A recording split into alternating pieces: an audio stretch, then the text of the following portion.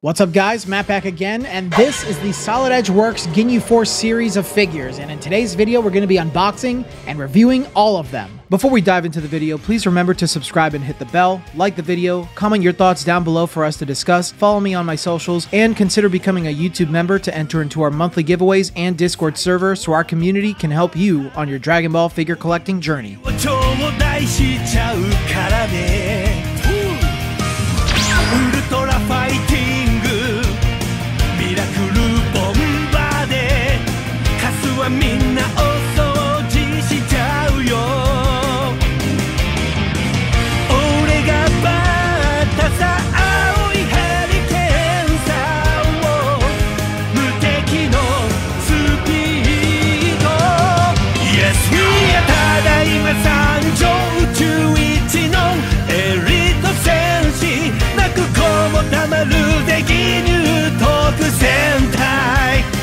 Yes, we are スペシャルファイティングポーズを見せてやろうその美しさにさひざまずくがいい特戦隊特戦隊特戦隊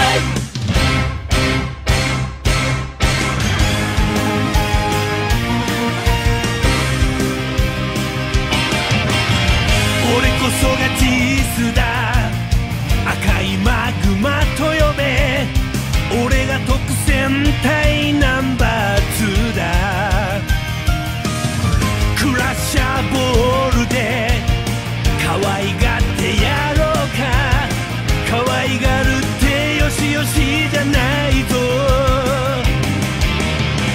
グルドンは俺だ時間止めSolid Edge Works has been periodically releasing each member of the Ginyu Force in a special fighting pose this year. Ginyu and Jace came in April, followed by Raccoon and Birder in May, and finally Goldo with a special base to connect everyone in June. Solid Edge Works has never done something like this, so I feel like it's been a very fun and creative way to collect the series. I also know that Varrook had a hand in sculpting these with Joe, so I know their sculpts will be top-notch. I've also done individual reviews for a couple of these in the past, and felt I may have been a bit too hard on them, so hopefully this is a bit of a redemption for them. These figures are all based on the Toriyama illustration of the Ginyu Force doing an awesome fighting pose together. Each individual figure has a perfect likeness. For smaller crane figures, they still have wonderful and detailed faces that look very accurate to the source that they're based on. Each sculpt is really well done. They don't have any high detail textures or anything, but everything from the poses, armor, hair, veins, muscles, and clothes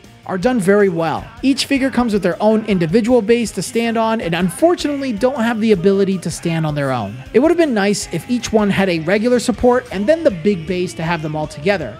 But I think since the individual bases are clear and small, it's not a big deal. I'm not the biggest fan of the color and quality of their big base and hope that it would match the style of the Ginyu Force emblem that came with Goldo instead. None of these have shading applied, but at the very least have very bright colors on each one that are very accurate to the source. The size of each of these figures is pretty disappointing. They're all incredibly small, probably the smallest Solid Edge Works figures ever released. I suppose the reasoning behind that is so that they wouldn't take up too much space when joining together, but it's still a little strange to have them so small compared to other figures in this series. This entire set really only works if you're getting these all together. Individually, these figures don't amount to much, but when you gather the Ginyu Force together, it really hits hard and is probably the best Solid Edge Works release that you can own.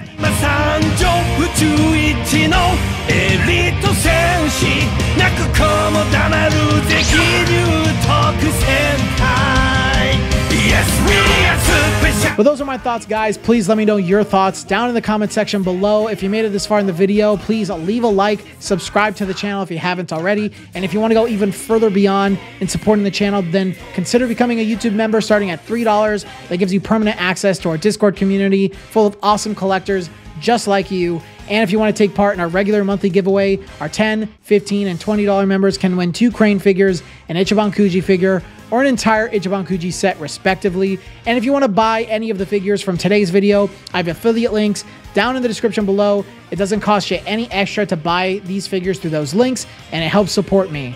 But I think that's all I got for you guys today. So until the next video, I will see you all later.